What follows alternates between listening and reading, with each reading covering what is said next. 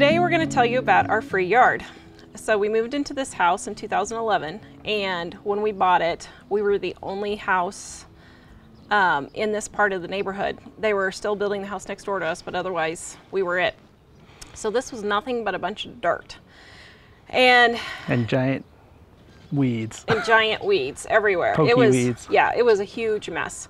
So when we moved in, the construction workers were working on all the houses, and I really wanted to get a yard put in, but we really did not have the $2,000 plus to buy sod to put in the yard, and we didn't have a sprinkler system or anything yet, so it would have been hard to keep seed going.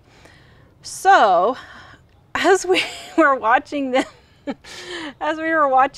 put the houses in, I got the brilliant idea to start dumpster diving. And I was dumpster diving for wood and stuff for projects, but as I was doing that, I started coming across sod. And so I'd find a piece here and a piece there, and so we started just laying down these pieces of sod that we had found. And well, first we were looking at a dumpster over here, and we were looking specifically for the wood because it was a really nice wood, and we thought we were going to build a shed with this wood. And we happened to be looking in the dumpster, and we said, "Oh, yeah, there's a bunch of sod here," and it was probably 4 or 5 wheelbarrows full. Oh yeah, yeah.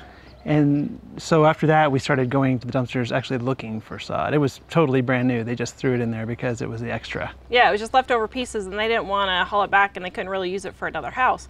So we started every night just going in the dumpsters and looking and seeing if there was any sod. And we started getting to the point where we were able to put a little patch behind our yard. And we didn't rototill or anything. Poor Mike here, I love him dearly. He was hand digging it all. And so he started hand digging it because we didn't think we would get that much. And so as we kept going, every day we just kept getting a little bit more and a little bit more. And eventually we ended up sodding our entire yard. And what I did in the end was, as the neighbors were starting to build their other houses, I started to get to know the construction workers. It's amazing how far brownies goes, isn't it, dear?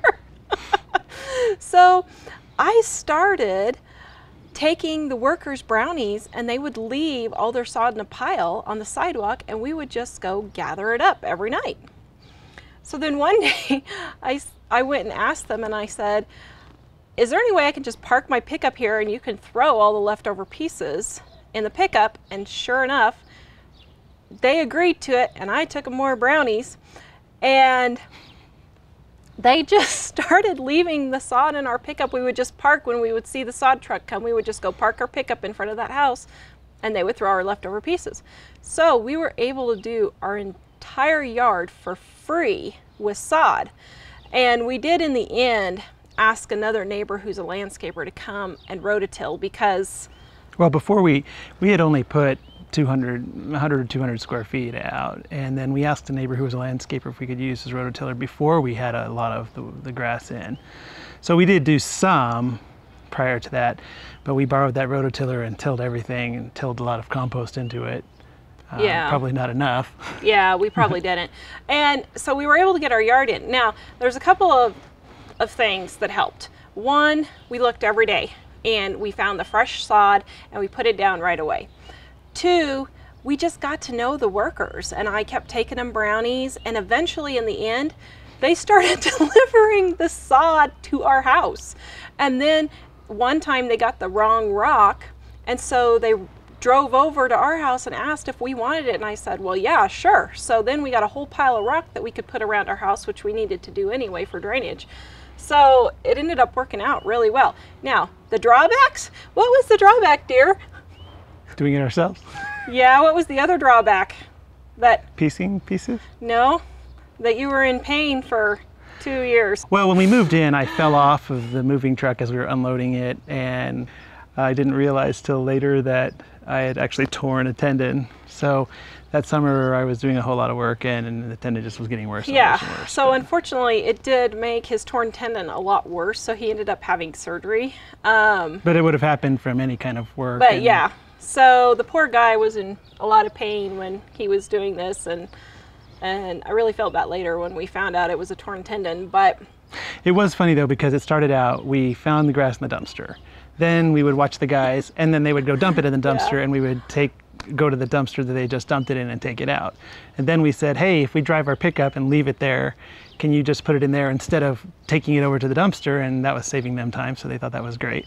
And then pretty soon they came to us and they asked us for the keys to the truck. And it was an old pickup, so we weren't too concerned. Yeah, so we gave them the keys. These workers, we don't even know who they are. I mean, we know them. Well, we had learned that you know. they seemed trustworthy enough, and they just wanted to drive it from one house to the other, because they did, I think, 10 or 12 houses that day.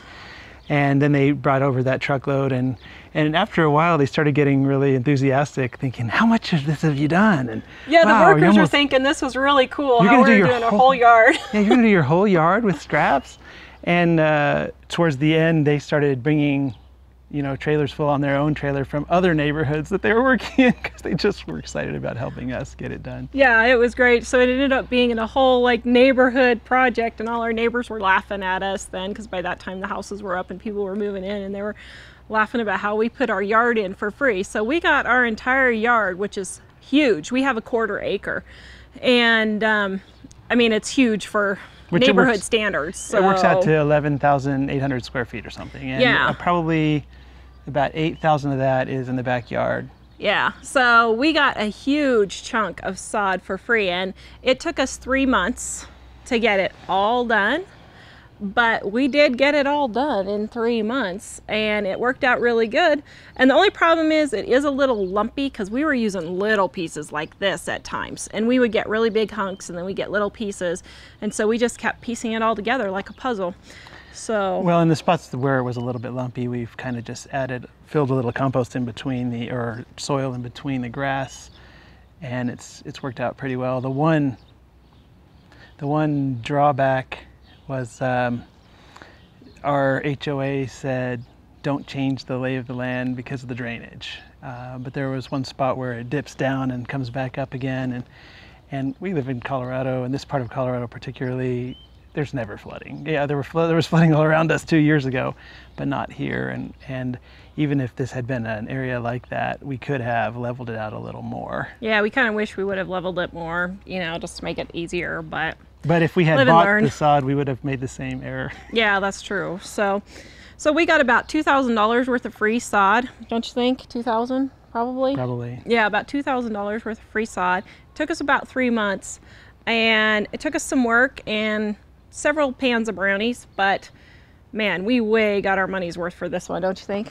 Sure. And we didn't work continuously for 3 months. It was probably what, 15-20 minutes a night most nights. Occasionally it would be 30 minutes or an hour if we got a big haul, but well, it was basically whenever we found the sod. So maybe one week there might be 3 nights we'd work 20 minutes on it.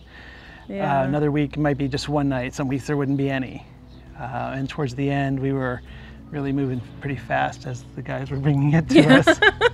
When they would just dump it, because you have to put it down right away and then, you know, water it. And we did get our after we realized we were starting to get more, we did get a sprinkler system put in, and so we could water it easier. But yeah, that's how we got $2,000 worth of sod for free. If you like this video, be sure to subscribe, like, share, and comment below.